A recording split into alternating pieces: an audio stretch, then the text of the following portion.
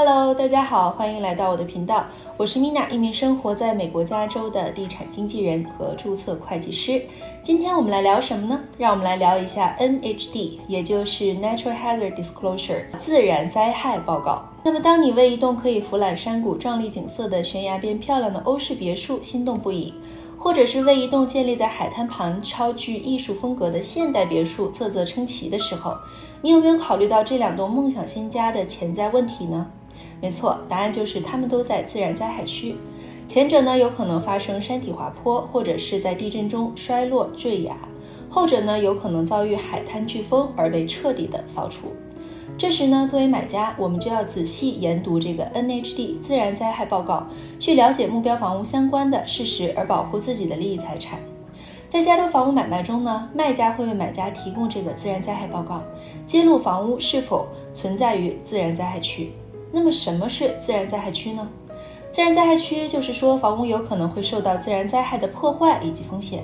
比如说地震啊、龙卷风啊、山火、飓风、海啸，甚至是火山等等。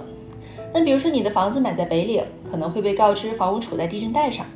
那你的房子若买在拉古纳海滩，可能被告知房子有飓风或者是海啸的危险；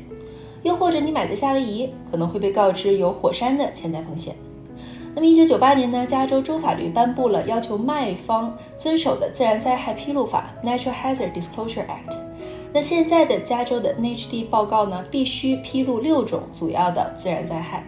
这6种分别是：房屋是否在特殊的洪水区域，是否在大坝等潜在的洪水区域，房屋是否在火灾严重度高的区域，是否在具有山火林火风险的区域，房屋是否在地震带断层区域，或者是地震危险区域。另外呢， Nhd 报告也可以根据情况披露以下的灾害，比如说 Radon Gas 氡气辐射、机场噪音、Megan's Law 社区性犯罪披露，以及附近的军事和武器等等。一般来说呢，卖家花钱请第三方报告公司来出这个报告，价格呢可能是从几十美金到100-200美金不等，取决于房屋的所在地以及报告的长短。不同的报告公司出的报告精准度可能也会不太一样，所以呢，这时最好请你的地产经纪人为你要求一个可信度高的报告公司来出这个报告。那么通常在房屋购买流程中呢，无论是新房还是二手房，一旦房子合同签好进入过户流程， Escrow 呢就会马上根据指示去订这个报告。订完报告呢，通常2个工作日内就可以出，买家呢就可以酌情研究，以决定下一步的走向。另外呢，房屋所在地的潜在自然灾害也会影响到你的保险，比如说有山火风险的区域的房子，火险会特别的贵，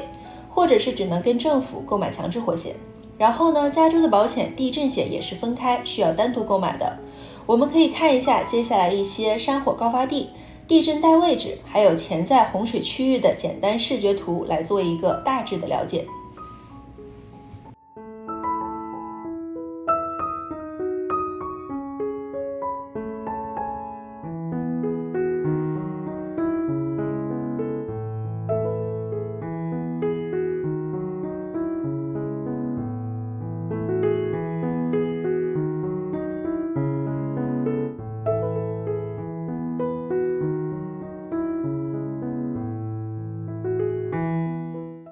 好了，那么以上呢就是今天的视频，感谢收看，我是 Mina， 让我们下期视频再见，拜拜。